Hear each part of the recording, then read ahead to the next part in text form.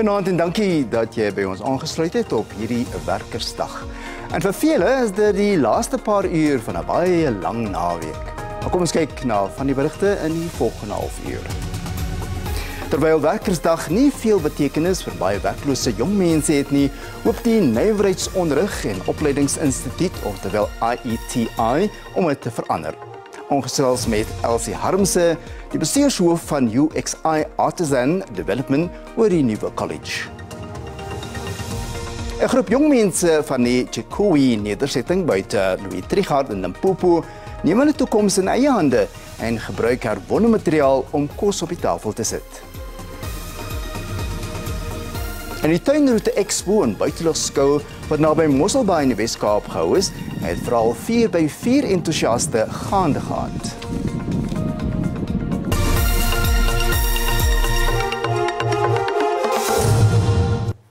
Werkersdag het nie veel betekenis vir baie inwoners van Nelson Mandela Bay nie. Hordes wag angstig op tydelike werk in die munisipaliteit. Die Weskaap het die hoogste werkloosheidssyfer in die land, naamlik 34,7%. Die werklose gemeenskap word elke oggend vroeg wakker om op straathoeke te wag in die hoop dat voertuie stop en vir hulle werk aanbied.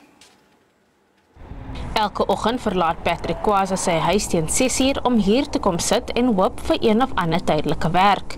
Hy het in 20 jaar nog nooit vaste werk gehad nie en maak staat op stukwerk soos tuinmaak, loodgieter of verfwerk, net om kop bo water te hou. Hy sê as hy een taak per week kry, is hy gelukkig. Ansebenzi minyaka more than 20 years. Ek doen dit al so lank. Ek het alle hoop verloor dat ek ooit weer 'n werk sal kry. Ek is al jare en jare hier. Ek begin opgee. By die huis is ek die enigste broodwinner. Ek woon met 4 mense, almal afhanklik van my. Christopher Zake is in dieselfde bootjie.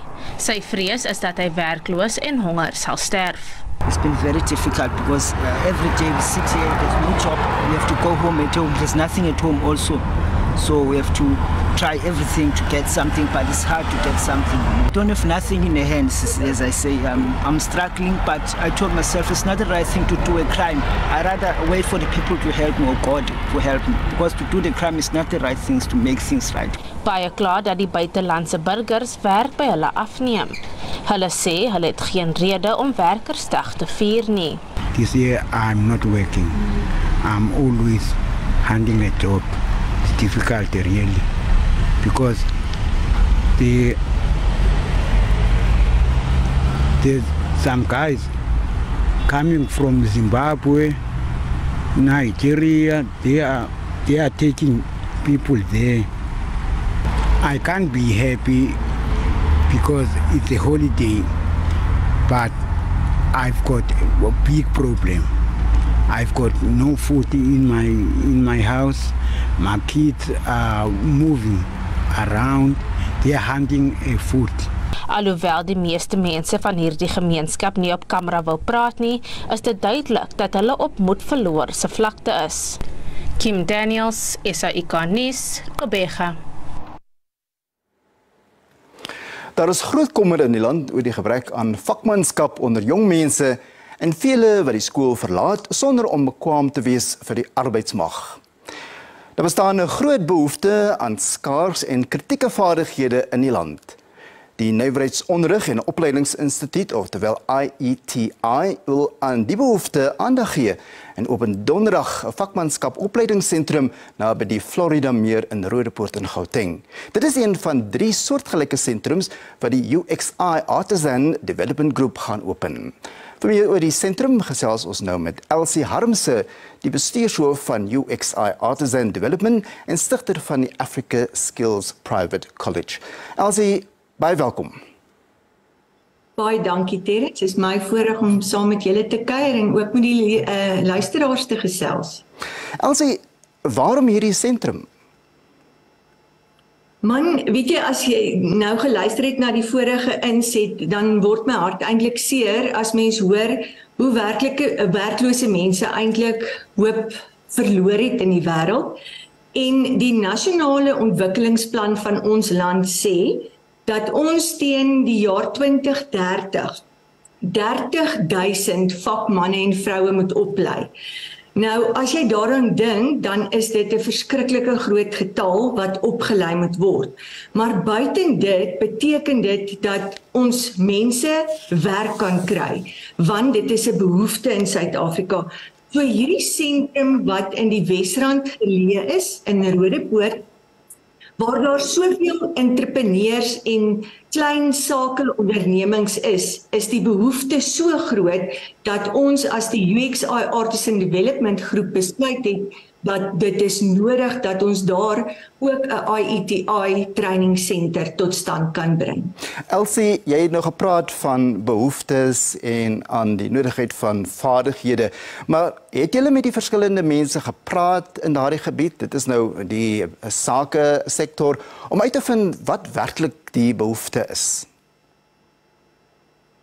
So die behoefte is eintlik, jy weet, daar's eintlik 110 rigtings wat nodig is in ons land, maar by daardie sentrum gaan ons spesifiek kyk na elektries, swyswerk, passer, skrynwerker, loodgieter en messelary. Nou, dit is so dat dikwels het mense geweldige probleme in terme van vervoer om by 'n plek uit te kom, of dit nou die werkplek is en of dit nou 'n plek is waar hulle vir opleiding moet gaan. Jy het nou gepraat van die besighede in daardie omgewing naby die Florida meer, maar is dit ook gerieflik vir die mense wat hierdie opleiding nodig het?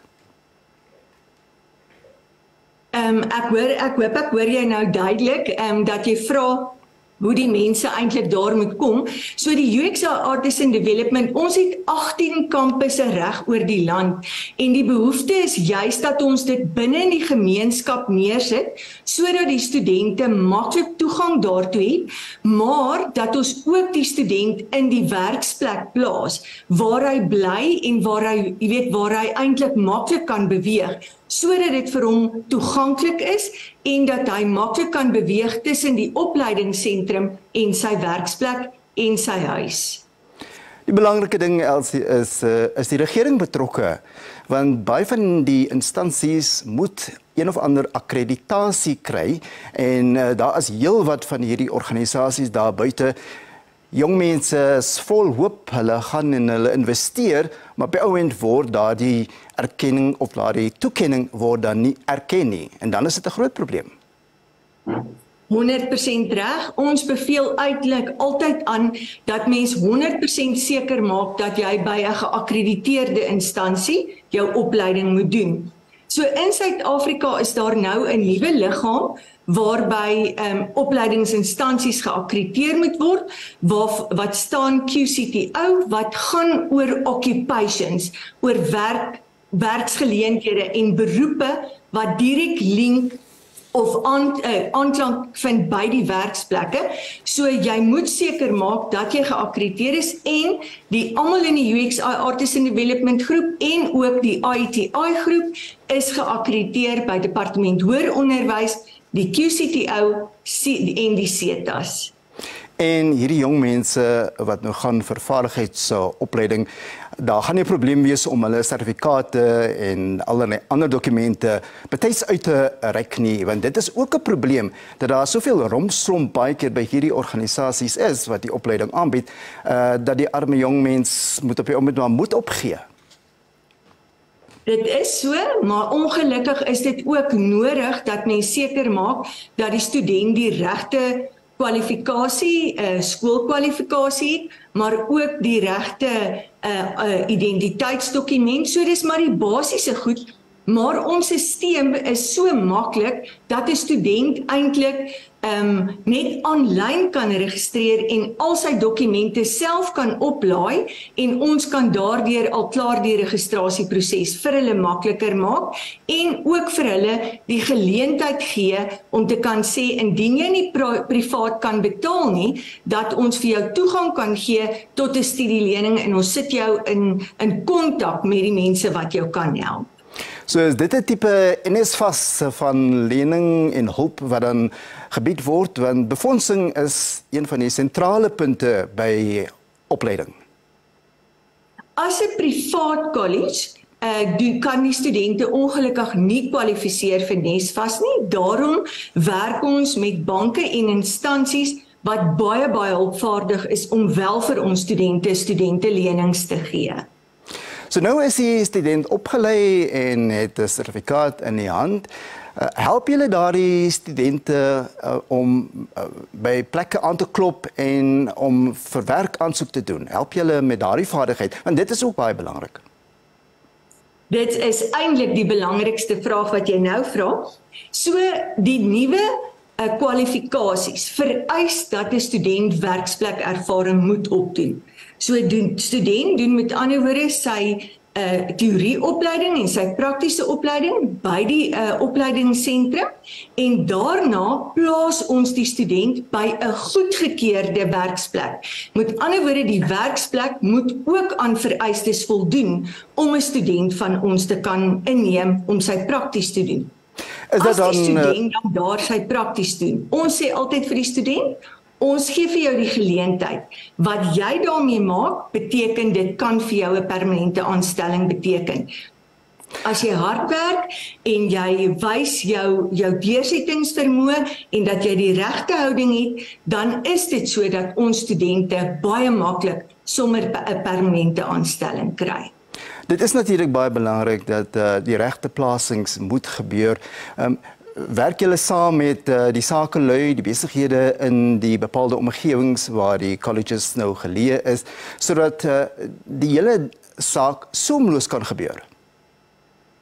Ons kan niks doen sonder die industrie of die sakelui nie. Hulle help vir ons om te bepaal dat ons opleiding 100% is wat hulle nodig het, maar ook om ons studente dan te plaas.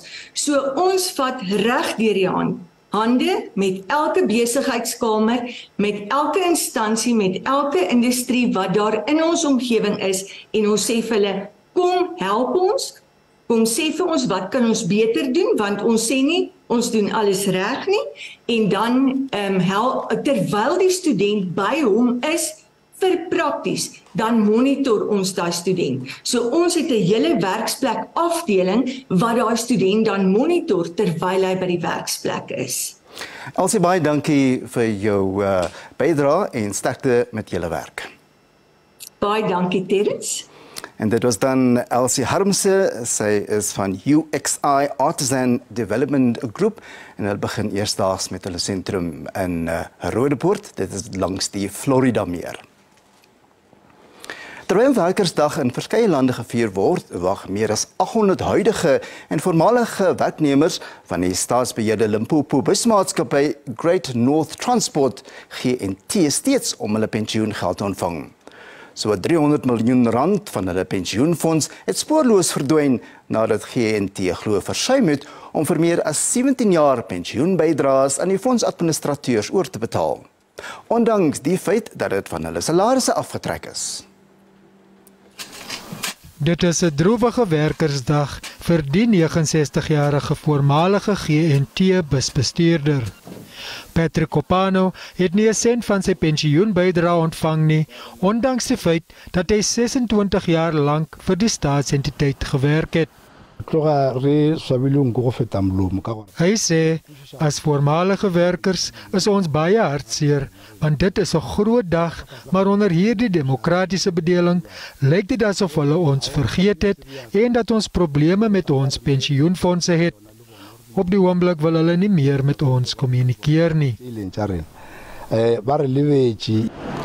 'n Forensiese ondersoek deur die Limpopo provinsiale regering in 2018 het getoon dat GNT wel pensioene afgetrek het, maar dat die geld gebruik is om die maatskappy se bedryfskoste te dek. GNT sê egter dat hy die fondse aan die betrokke werknemers begin oorbetaal het. We can confirm that out of a population of 1,176 people that we promised to pay back their pension money, we have so far located 776. In other words, by the end of March of this year, we have already paid 776. 200 are still going through, the application processes, because you would know that there is a tax implications to every money that must be paid to people. So we are sorting out their tax numbers before we finally pay them. Then we have got a balance of 300 that we cannot trace. 'n burgerlike organisasie wat die werkers verteenwoordig, betwis egter GNT se beweringe. They pronounce the issue of payment. Workers of Great North Transport, they are not yet received any payment from GNT or from the liquidators.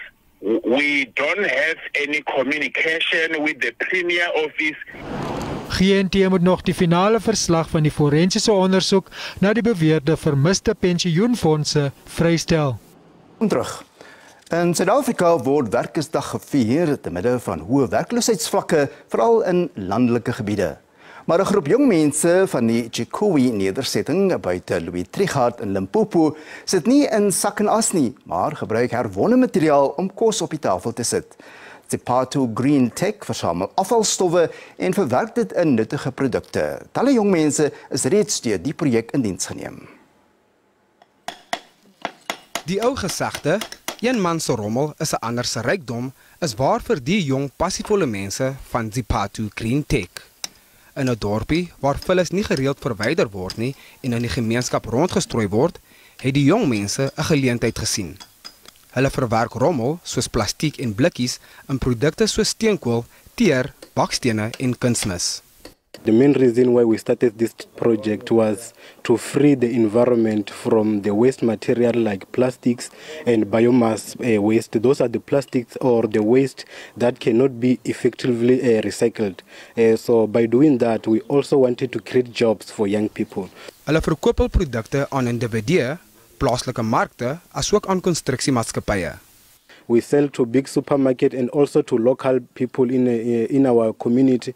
We also sell to filling stations and also the chisanyamas. They use our charcoal briquettes in their work. So when it comes to bricks, the eco bricks, we produce them and sell to the community. Die jong mense sê die inisiatief het hulle lewens verander.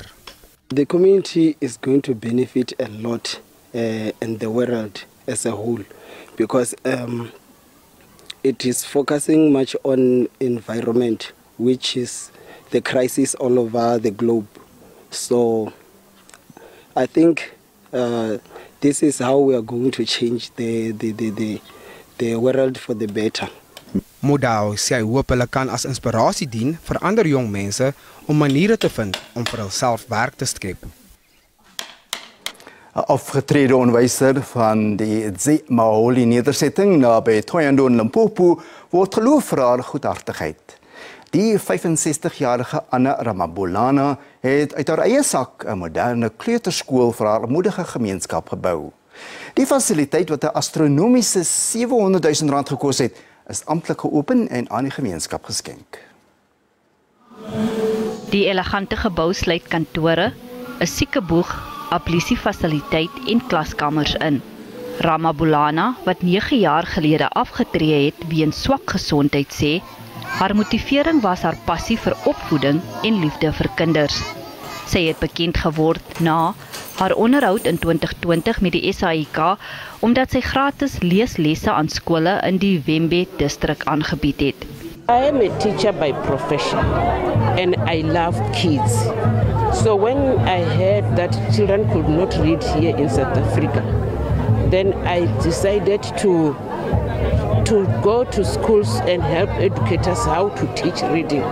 After that, they gave me money. When I collected that money, I decided to plant back to the kids themselves, so that even though they are here in a rural area, they can know how to flash, even to be in a very neat classroom. For them, it's good. They are learning something. 'n Plaaslike kerk het die stuk grond geskenk waarop die gebou opgerig is. Ons het die grond aan haar gegee omdat ons gedink het dit is belangrik en die regte ding om te doen. Die kerk sal ook die kleuterskool ondersteun. Gemeenskapslede het Ramabulana se toewyding en opoffering as heldhaftig geprys. Ons is baie dankbaar vir wat mevrou Ramabulana vir ons gedoen het. Dit is ongehoord hier rond. Ons gemeenskap is opgehef. Ek is so bly, selfs ons kinders is bly dat hulle klasse in hierdie indrukwekkende gebou gaan bywoon. Ramabulana moedig ook ander aan om haar voorbeeld te volg.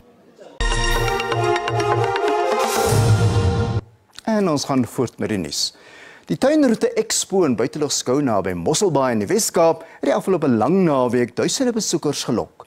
Die geleentheid het 4x4 aktiwiteite, verskeie uitstallings en hoop gesinsvermaak ingesluit. Die buitelug-liefhebber se droom, 4x4 voertuie wat hulle staal wys. Selfs 'n geleentheid vir 'n pa en dogter om met hul veldfietsse teen mekaar te kompeteer.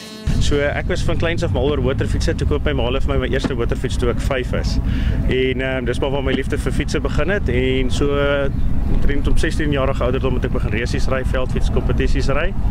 En dis maar my leer van my lewe, storie van my lewe en so het oorgeloop na my dogter toe. Ek was 4 en toe het ek begin motorfiets ry en toe daai jaar toe word ek 5, maar ek het begin op 2 jaar oud motorfiets ry. Dit is lekker om saam met jou vriende motorfiets te ry. Ek kan onthou dat ek het 'n ou vriend in Sekunda wat saam met my motorfiets gery het en dit is lekker om saam met my pa motorfiets te ry en sy ja, om te volg die tradisie, want dit is baie lekker. Nie vir die sissies nie, 'n hindernisbaan waar jy jou 4x4 vaardighede tentoon kan stel. Ons het redelik een van elke model gebring. Die groot fokuspunt op die stadium is maar die Raptors. Ons het 'n baan spesifiek vir die Raptors laat opsit waar hulle kan loop en tentoonstel waarvoor hulle gebou is. Ek meen hulle is maar gebore uit, as ek nou weer Engels kan gebruik, Baja Racing, so ons wil graag vir die ouens gewys het hoe hy om 'n baan gaan, nie net hoe hy in 'n reguit lyn ry nie. En dit is sommer net 'n lekker geleentheid om in die publiek ook, jy weet, met die publiek bietjie skouer te skuur en bietjie met hulle te gesels en bietjie in die buitelug te kom, so ja. Organiseerders beplan selfs 'n groter skou vir volgende jaar. So wat is A en B en C vir volgende jaar? Nampo begin by ons. Klein, maar ons begin met hulle. Dan kom die dierbare Vroue Landbou Unie en hulle bring albei 'n vars produk is van die heuning en die bytjies tot proteas. En dan het ons die glamping companies volgende jaar aan boord en dan gaan ons begin met kom kamp in jou taal. Kom kamp in jou taal beteken sangers kom kamp saam met ons. Kuier saam met ons en ons is die hele naweek op die plaas saam met ons en dan kan jy nou net imagine wat 'n heerlike vibe gaan dit afgee. Verskeie plaaslike liefdadigheidsorganisasies gaan ook 'n gedeelte van die expo winste kry. Tanya Krause, Afrikaans Nuus, Mosselbaai in die Weskaap. Die president van die vakverbond COSATU, Zingiswa Losi, het herbeklemtoon dat die eenheid van die drie-party-alliansie onskenbaar is. Losi glo Verenigde Alliansie sal 'n oorwinning vir die ANC in die 2024 verkiesing verseker. Die COSATU-leier het die vakverbond se werkersdag saamtrek in Bethlehem in die Vrystaat toegespreek. Die SABC en COSATU bepleit reeds 'n geruime tyd die herbelyning van die bondgenootskap en het die afgelope tyd gal gebraak omdat die ANC hulle nie raadpleeg in sleutelbesluite nie.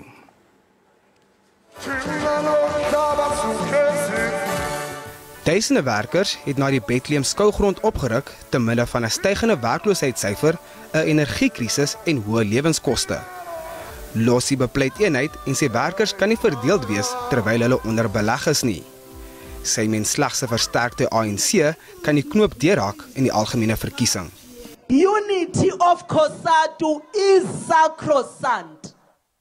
When we demand the ANC to unite, COSATU must be united. There is no affiliate within the federation that is a threat, that is an enemy of another union. Die ANC-president, Cyril Ramaphosa, het die party se volle ondersteuning aan COSATU beloof en hom daartoe verbind om werkers se probleme op te los. Our commitment to collective bargaining is irrevocable, and whatever disputes that we have had or even will have in the future, they have to be addressed through negotiation. Intussen het die SABC se hoofsekretaris die herbelyningskwessie aangeraak. The democratic government must implement the decisions of the alliance.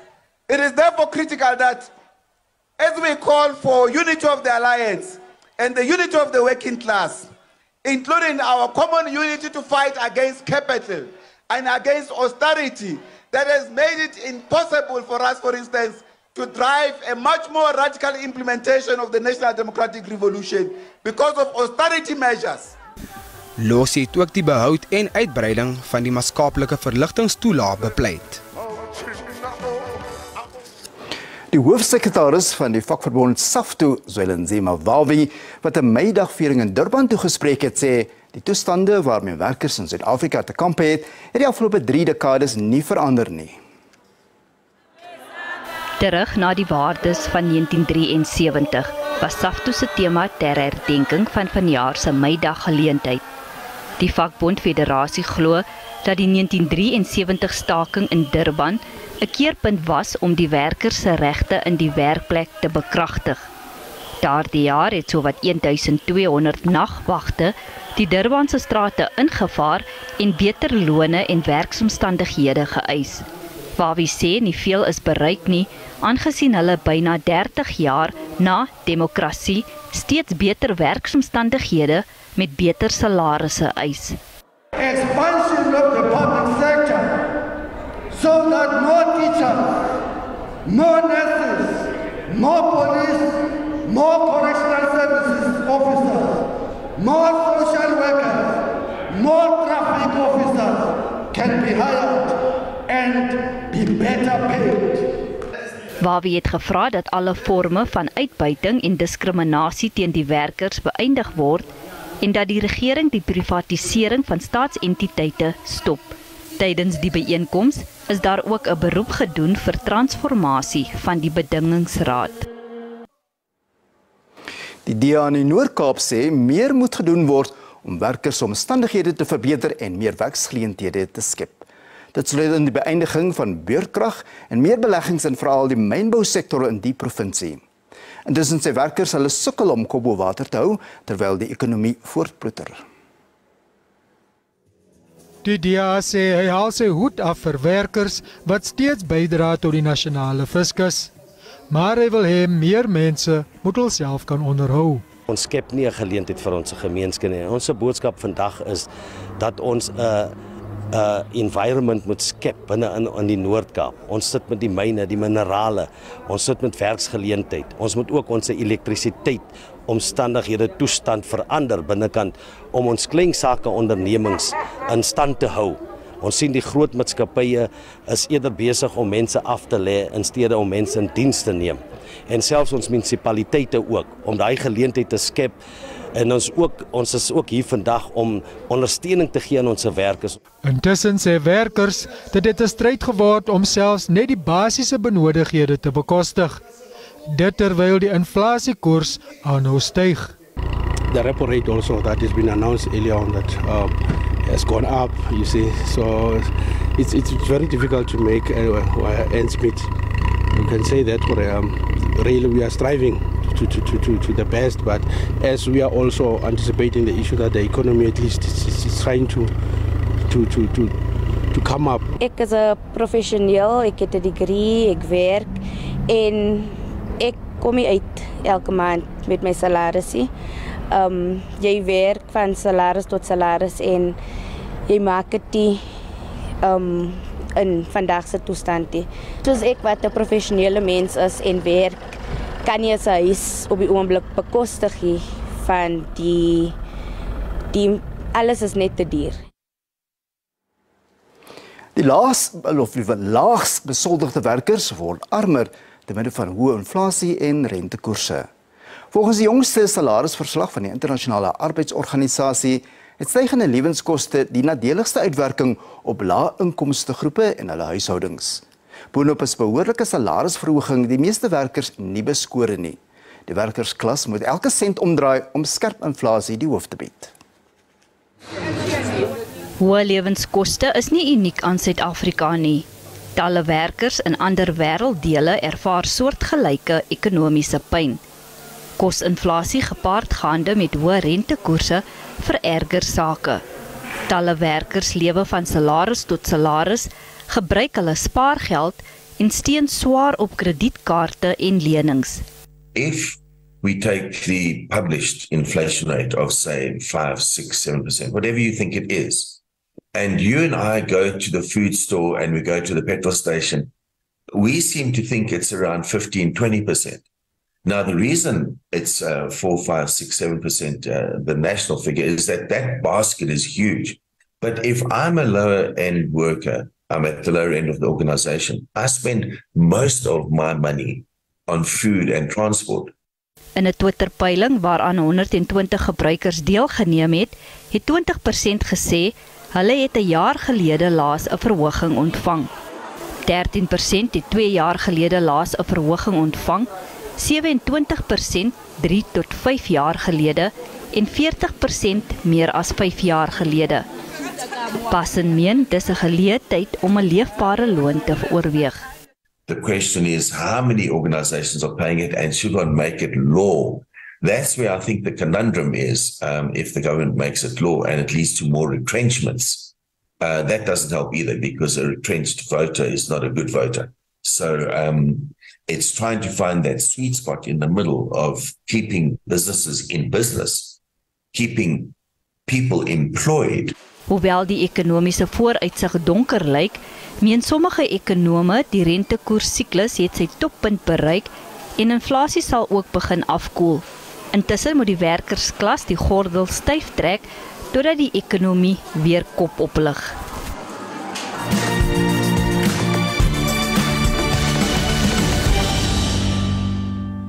Betogers het op internasionale werkersdag met die polisie in Nantes, Frankryk slaags geraak. Die Franse president Emmanuel Macron kry steeds teenstand oor sy uiters ongewilde besluit om die aftreeouderdom te verhoog. Die onluste polisie het traanrook ingespan nadat betogers hulle met verskeie voorwerpe gegooi het. Vakbonde het gehoop dat meer as 1 miljoen mense aan die landwyse protesoptrede sou deelneem. Macron se gewildheid het aansienlik afgeneem sedert hy die aftreeouderdom van 62 tot 64 wil verhoog. In Manila in die Filippyne het talle aktiviste ook op werkersdag 'n optog gehou vir beter lone. Die aktiviste het naby die presidensiële paleis betoog en eis dat die minimumloon verhoog word. Hulle dring ook aan op beter voordele vir werkers. Die aktiviste eis dat die regering beduidende optrede instel om die krisis te verlig. In die weste van Mexico is minstens 18 mense dood en 33 beseer toe 'n bus van 'n kraans afgestort het. 11 minderjariges is na hospitale geneem vir mediese sorg. Ondersoekers sê die voertuig het sowat 15 meter by 'n kloof afgeval. Reddingswerkers het gespook om slagoffers uit die wrak te red. In Palm Beach, Florida in die VSA het 'n paneelbordkamera die oomblik vasgevang toe 'n kragtige tornado 'n motor die lug ingeslinger en rommel oor 'n snelweg gestrooi het. Een van die bestuurders is lig beseer toe 2 motors weens die storm omgeslaan het. Die tornado het gelei tot verskeie verslae van skade aan bome, huise, geboue, kragpale en motors. So 'n tornado word gekenmerk deur wind van tot 220 km/h. Die Verenigde Nasies sê die humanitêre krisis in Sudan as 'n ramp bestempel wat ook na buurlande kan versprei. Hoewel die strydende magte gister 'n 3-dag verlenging van die skietstilstand aangekondig het, gaan gevegte voort. It has been more than 2 weeks of devastating fighting in Sudan, a conflict that is turning Sudan's humanitarian crisis into a full-blown catastrophe. Even before the current crisis, 1/3 of Sudan's population, nearly 16 million people, already needed humanitarian aid. Some 3.7 million people were already internally displaced people. Die VN raam dat 73,000 mense uit Sudan na sy 7 buurlande gevlug het. Suid-Sudan, Tjaad, Egipte, Eritrea, Ethiopië, die Sentraal-Afrikaanse Republiek en Libië. Egipte sê nagenoeg 40,000 Sudanese het reeds na die land gevlug. Die VN reken dat die toestand veel erger kan word. We've arrived at a planning figure of 815,000 people that may flee into the 7 neighboring countries. Of these 815,000 people, some 580,000 would be Sudanese, while we estimate that 235,000 South Sudanese may return in what we would label as adverse condition. Die amptelike dodetal in Sudan het gestyg tot meer as 500, hoewel die ware getal sterftes waarskynlik veel hoër is. Duisende mense is beseer. We are deeply concerned about the safety and security of civilians in the areas affected by the conflict, including, of course, refugees and internally displaced people. Due to the prevailing security situation, we've been forced to temporarily pause most of our life-saving activities in Khartoum and the Darfurs, and as well as in North Kordofan, where it has become too dangerous to operate. Die Wêreldvoedselprogram het intussen aangekondig dat hy sy werksaamhede in Sudan gaan hervat. Die WVP het 2 weke gelede sy werk tydelik opgeskort nadat 3 van sy personeellede dood is in gevegte in die hoofstad Khartoum. Nie alle Suid-Afrikaners in die geweldgetuisterde Sudan is na veiligheid gebring nie. Die humanitaire organisasie Gift of the Givers het 'n boodskap ontvang van 22 Suid-Afrikaners wat reeds dae lank in 'n boot in die Safaga-hawe in Egipte wag om te vertrek. Die Departement van Internasionale Betrekkinge en Samewerking het gister aangedui dat alle Suid-Afrikaners in Sudan wat wou terugkom gehelp is. The process of evacuating South Africans from Sudan is not over yet. Gift of the Givers received a call right now from a group of 22 South Africans caught up in Safaga port in Egypt. They went by boat from Port Sudan, hired from a company called Amri. This boat was chartered by the company that had employed the South Africans for a project that started in September last year in Port Sudan and had just 2 more weeks left for completion when the war started. They're waiting in that boat, the MV Markab, in Egypt for the last 3 days for clearance so they could catch their flight from Cairo to South Africa. Unfortunately, they've had to postpone the flight for the last 2 to 3 days. We are busy forwarding this information to DERCO and the JIC Committee, Joint Emergency Evacuation Committee, to resolve the issue, get the documents sorted out, and get these poor people onto the flight so they can get back home as soon as possible. Die Afrikaanse roeikampioenskappe is die afgelope naweek by die Rode Plaatdam in Pretoria gehou. Die 2-daagse bijeenkoms het die land se beste roeiers bymekaar gebring.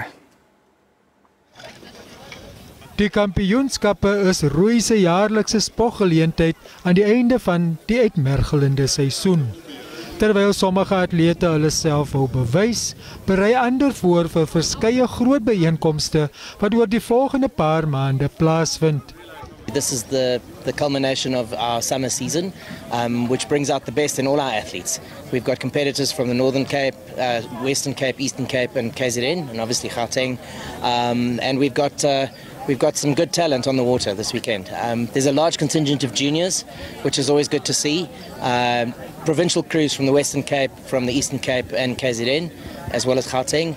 And yeah, I've seen some really good performances over the course of the weekend. Suid-Afrika sal vir die eerste keer gasheer vir die 2023 Wêreldroeimeesters Regatta op die Afrika-kontinent wees.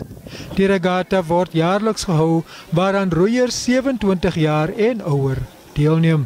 It's the first time a world rowing event will be held on African soil. So from that perspective, we're really proud to have been attributed to the event. The event was tributed in 2021. I think it was 21. And so we've been preparing since then. And we expect about 6,000 racing seats. Over 1,000 competitors over 2,000 competitors rather from around the world. And the initial interest that we're seeing in entries, because entries are open already, it looks like we're going to have a big regatta. Afgesien van infrastruktuurontwikkeling sal die wêreldwye gebeurtenis ook ripple-effekte hê, insluitend 'n finansiële inspuiting. It's a financially viable event to host. As I said earlier, we've got government agencies on board, particularly Gauteng Tourism. So we are very grateful for Gauteng Tourism, and It'll bring massive economic benefit into this Dinner King area. Die Wêreldrooi Meestersregatta vind in September op die Rode Plaat Dam in Pretoria plaas. En ten slotte, die maatskappy Storm Mountain Diamonds het die ontdekking van 'n seldsame reuse pink diamant onthul wat uit sy koumyn in Lesotho ontgin is. Daar word geglo dat die 108,39 karat steen een van die grootste pink diamante is wat nog ontdek is. Die koumyn is die 4de grootste kimberlietmyn in Suider-Afrika. In die afgelope 5 jaar het dit 4 buitengewoon rar pink diamante opgelewer. Die ontdekking van die 108 karat pink diamant by die koumyn het 'n opskudding in die bergkoninkryk veroorsaak. Selfs diegene wat gewoond is om die rariteit te sien, is verstom. Looking at it alone, it's breathtaking. It's absolutely beautiful. Die tipe diamante word beskou as van die wêreld se aanloklikste en buitengewoonste beleggings. In the past 5 years, we have produced 4 exceptionally rare pink diamonds, and last year alone we produced 47 carats. It was named Pink Eternity. It was a vivid, intense pink, very beautiful stone. So this time around we are back again. We have found something even bigger. We have recovered 108 carats pink diamond. Is exceptionally rare. So in terms of the grading system of diamonds, this is considered to be exceptionally rare, and it is also a historic diamond because 108 carats of a pink diamond makes history. It's very rare if you look at the history of mining. Die diamantbedryf in Lesotho het sowat 3000 mense in diens, van wie die meeste as welgesteld beskou word. En dis waarvoor ons tyd het op hierdie werkersdag. In 'n rustige aand verder.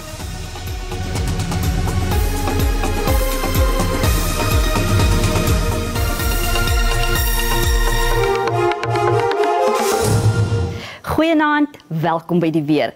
Kom ons kyk wat die weer inhou vir vandag en môre. Vir vandag sien ons dit is bewolk in grootste gedeeltes van die land.